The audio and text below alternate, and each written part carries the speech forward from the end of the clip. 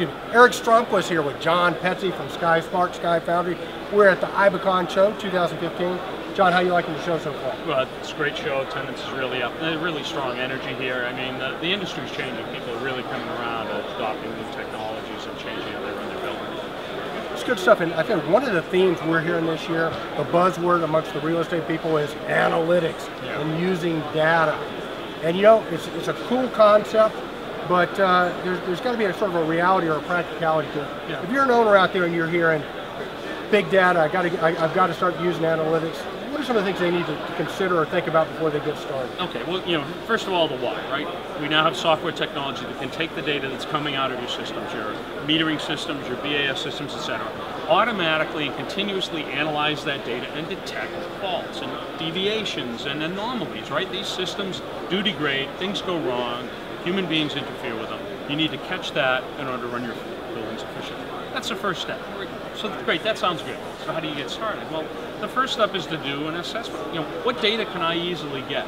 You know, one of the big things we tell people with analytics, the goal isn't to do a science project and connect to everything you have and get every piece of data. The goal is to make some money as quickly as possible with as least effort as possible. So what data do you have that you can easily get? Is your meter data accessible? Is your building automation system accessible?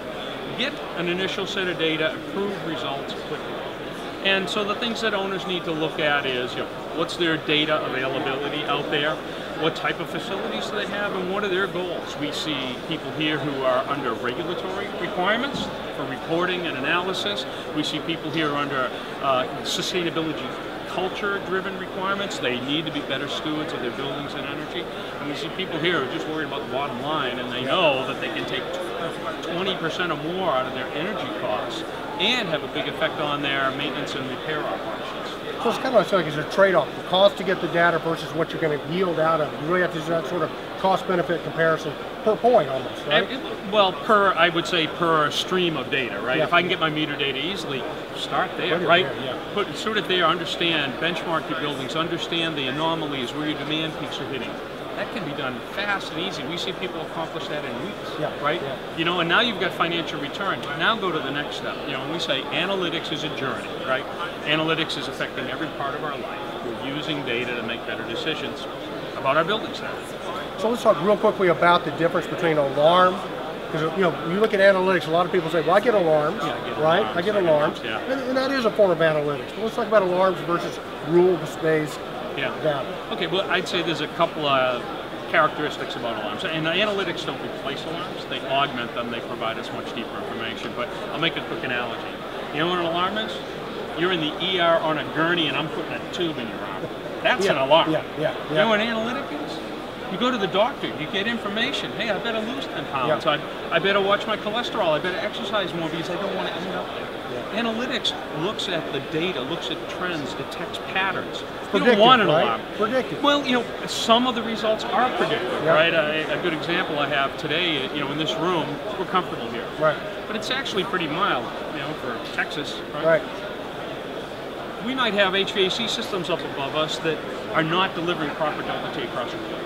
But you know what? It's a mild. So nobody noticed. That's predictive of, it's going to be a major heat wave coming in and it's going to be 105 degrees. So they are predictive. They're not predictive in the sense of, you know, what you hear on TV about jet engines and stuff, which are perfectly modeled systems where every change can be directly related to a prediction. But they're absolutely predictive about seeing your trends and your patterns and where you're going. Well, it's good stuff. And owners out there, I can tell you, John, we affectionately call him Mr. Big Data because he's been doing this probably longer than anybody that I know. In your company, SkySpark, SkyFoundry, I mean, you guys, top hat. What makes you guys different than, and what do you guys, what's your philosophy? You don't have to do this if you don't want to, but I want you to get a chance to pitch. So what makes you guys a little bit different, John? Well, I think there's two key things about our philosophy. We believe we've reached the age where analytics can be programmable. You know, I grew up in the controls industry since the early 80s. There was a time when system integrators couldn't program their automation system, right? Only the factory could do it. Right. That's gone, right? System integrators are perfectly capable of programming systems. We've made analytics programmable so that the rules can be adapted to the realities of your building. All buildings are different. Yeah, there's a lot of standard analytics you can apply, but this chiller plant's totally different than another chiller plant. You need specialized rules. So that's one key difference. The other one is really, we are a software company. We focus on providing the best analytics software to the people who deliver services to building owners. That's the system integrators, the specialty consultants.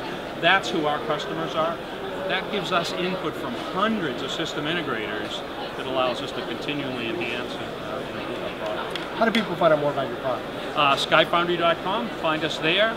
Send a note to info@skyfoundry.com. One of the biggest things we do is we run live demonstration webcasts almost every week. See it live, not a recording, but actually see how this stuff gets used and really show you, what can be accomplished.